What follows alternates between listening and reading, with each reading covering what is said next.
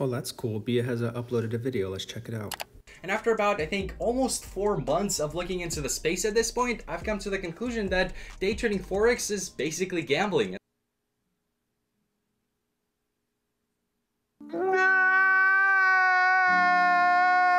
Hey everyone, welcome back to the channel. Today we're going to talk about, is Forex gambling? Short answer, no. Long answer, let's get into it. What I will say is that Forex, just like stocks, is obviously not gambling, but it has the same behaviors behind it compared to in actual gambling, like at a casino. As an example, when you walk into a casino and you play blackjack or something, right? Let's say you're on a roll, you start making good money, you're really happy. What happens? You double down, you put more money, and you start doing higher risk bets. And that is where you go wrong. That is when you actually start to lose money. What happens in gambling is the exact same thing that happens in day trading, whether it's stocks or Forex. People have euphoria, they get very happy that they're making quick money, and then what happens is they blow their account because of one stupid mistake. That is where people think Forex is gambling. First, before you can say Forex is gambling, we have to look back and we have to analyze why people think that. So people think Forex is gambling. Why? Because you can make a lot of money really quick, you can lose a lot of money really quick, and same thing with a small amount of money. You can make a little, you can lose a little. 99% of people end up not making money at all, or they end up breaking even, which is better than losing money. But either way, most people don't make money. And why is this? Day trading in general was not built for human beings because day trading goes against your natural emotions as a human being. The way I like to look at it is when you're looking at the chart, you're not looking at price. You're not looking at candlesticks. You're not looking at wicks. What you are seeing when you're looking at a chart, it's a representation of society as a whole. The stock market and the Forex market is a living, breathing entity. It's not just a computer screen. It's not just numbers on a chart. It actually has its own life form. It has an actual soul attached to it. How many times have you thought to yourself, I felt personally attacked when this trade went against me? The moment you open a trade, it goes against you and it hits your stop loss. And then what happens when it hits your stop loss? It reverses to your take profit. That's not a coincidence. That was meant to happen. Something I came up with, I'm pretty sure someone came up with this quote, and I just don't know of it. But one thing I always say is this: whenever you feel like doing something, something is about to happen. As an example, back in the day when home phones were a thing. I mean, people still have home phones, but before I had a cell phone, back in the day when I lived with my parents and we had a home phone, way before I even had a cell phone, I would always have to wait for that home phone to ring if my best friend was going to call me. And he would tell me, yeah, I'm going to call you around this time. And then, you can come over to my birthday party, all that stuff, right?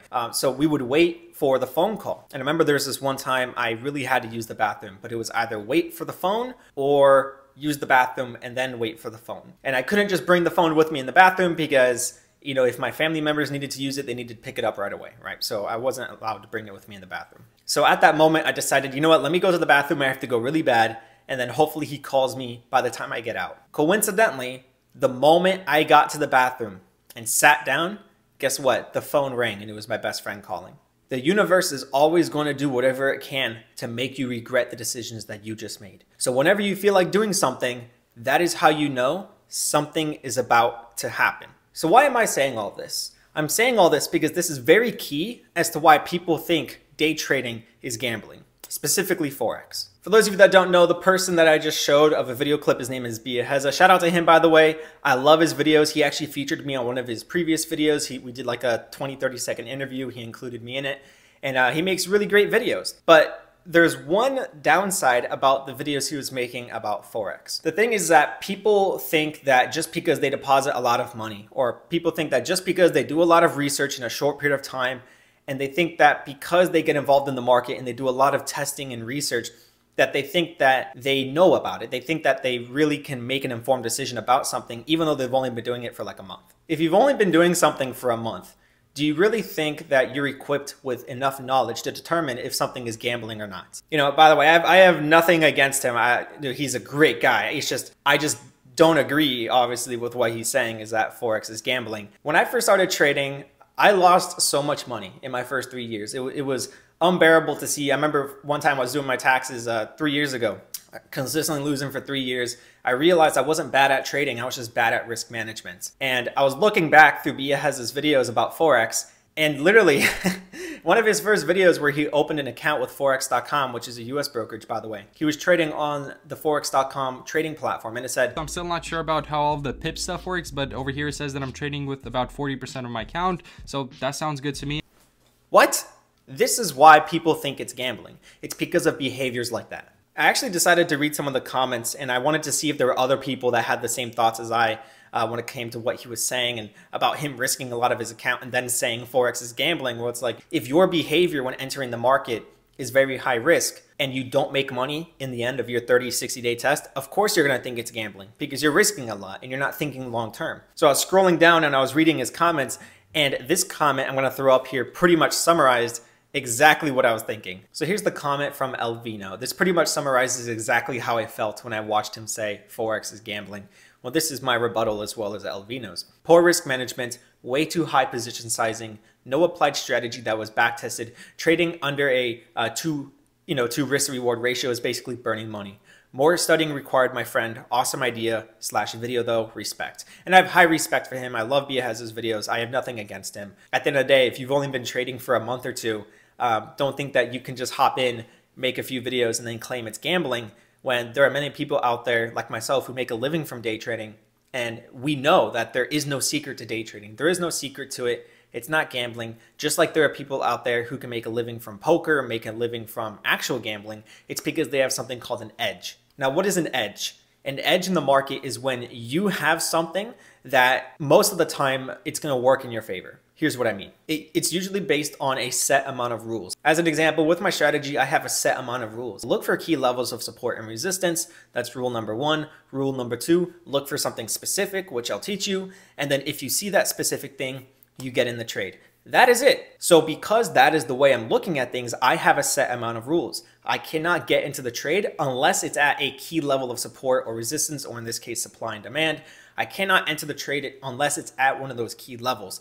And if I go against my rules, guess what happens? I have a high chance of losing that trade. And at that point, I can't blame the market. I can't blame the industry. I have to blame myself because I didn't follow my own rules. So in this case, my edge in the markets is my simple strategy, but it's also my simple rules that I have to follow. And it's also my mindset. I've been trading for over 5 years now, to the point where when I see specific things, I know what to avoid. I know how to handle things. I know how to handle my losses.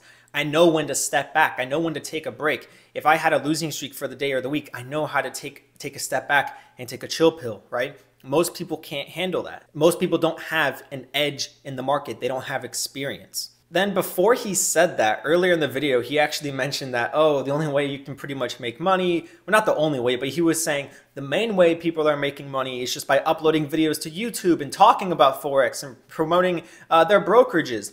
Can't the same thing be said for Shopify dropshipping?